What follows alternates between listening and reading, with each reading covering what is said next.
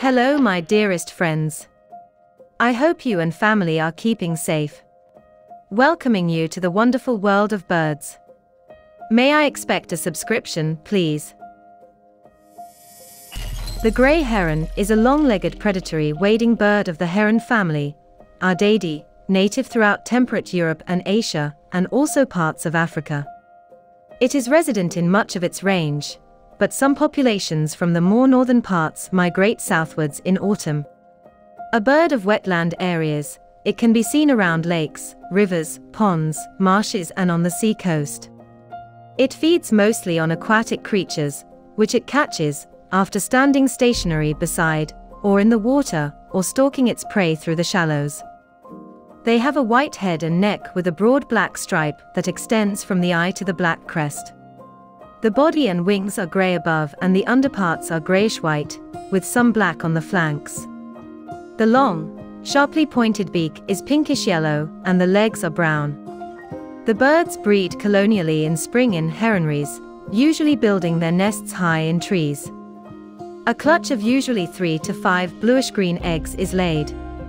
Both birds incubate the eggs for around 25 days, and then both feed the chicks, which fledge when 7 to 8 weeks old.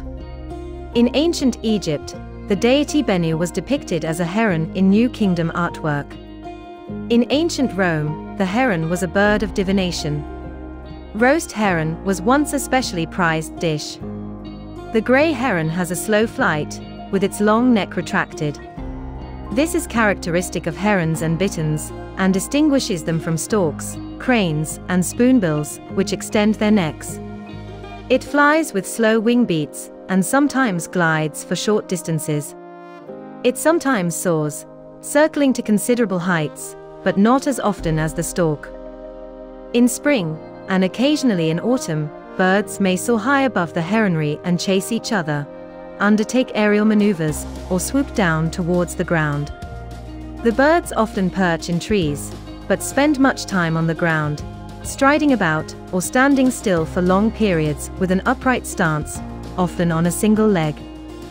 Fish, amphibians, small mammals, and insects are taken in shallow water with the heron's long bill. It has also been observed catching and killing juvenile birds, such as ducklings, and occasionally takes birds up to the size of a water rail. It may stand motionless in the shallows, or on a rock or sandbank beside the water, waiting for prey to come within striking distance. Alternatively, it moves slowly and stealthily through the water with its body less upright than when at rest and its neck curved in an S. It is able to straighten its neck and strike with its bill very quickly. This species breeds in colonies known as heronries, usually in high trees close to lakes, the seashore, or other wetlands.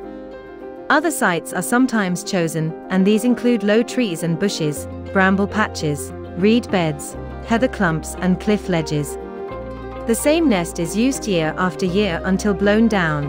It starts as a small platform of sticks, but expands into a bulky nest as more material is added in subsequent years. It may be lined with smaller twigs, strands of root, or dead grasses, and in reed beds, it is built from dead reeds. The male usually collects the material, while the female constructs the nest. Breeding activities take place between February and June. When a bird arrives at the nest, a greeting ceremony occurs, in which each partner raises and lowers its wings and plumes. In continental Europe, and elsewhere, nesting colonies sometimes include nests of the purple heron and other heron species. The clutch of eggs usually numbers 3 to 5, though as few as 2 and as many as 7 eggs have been recorded. The eggs are normally laid at 2-day intervals, and incubation usually starts after the first or second egg has been laid. Both birds take part in incubation, and the period lasts about 25 days. Both parents bring food for the young. At first, the chicks seize the adult's bill from the side and extract regurgitated food from it. Later, the adult disgorges the food at the nest and the chicks squabble for possession. They fledge at 7 to 8 weeks. Usually, a single brood is raised each year, but 2 broods have been recorded. Now, let's listen to its call.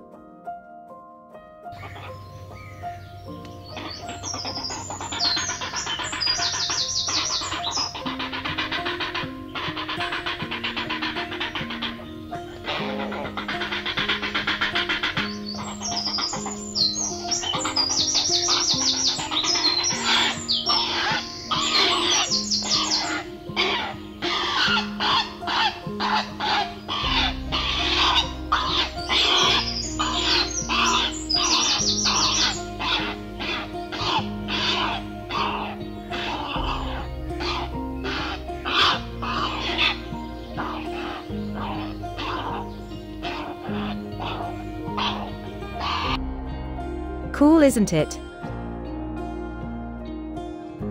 I just hope it was a marvelous journey. Thank you for your interest in wildlife. See you pretty soon. Till then, take care and be safe.